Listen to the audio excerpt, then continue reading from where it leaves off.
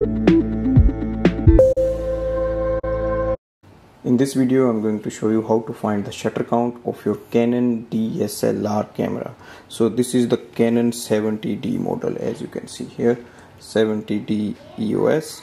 Now the first thing is to go to your camera and go to the menu. So we will go for the Wi-Fi setting first. Here you can see Wi-Fi, and now enable the Wi-Fi and then go to the Wi-Fi function. Now go to the Wi-Fi function and here you have to select a remote control US utility. Press on it. On the next screen you will see the find the network.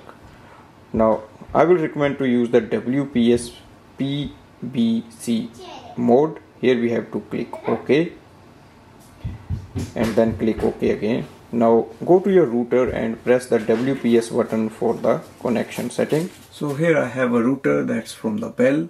So I'll go to the main screen and here I have to go down. Now connect Wi-Fi device WPS. So I'll click OK on it. Now it's activated. Now go to your DSLR camera. Press OK.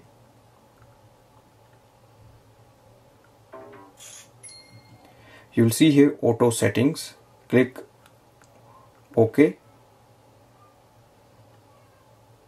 Start pairing device.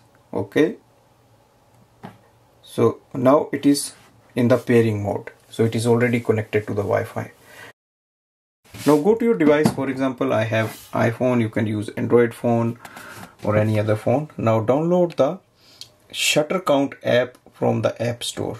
Now open this app. Once you open the app, it will ask you to connect with your DSLR camera. Now select it. You can use this method for any DSLR camera. Now Wi-Fi pairing is in progress. We have to confirm it on the camera. So go here and confirm it. OK. And now click OK again. As soon as you click OK, you should be able to see your camera and then it displays all the details. For example, you can see the shutter count, 31% or how much it is.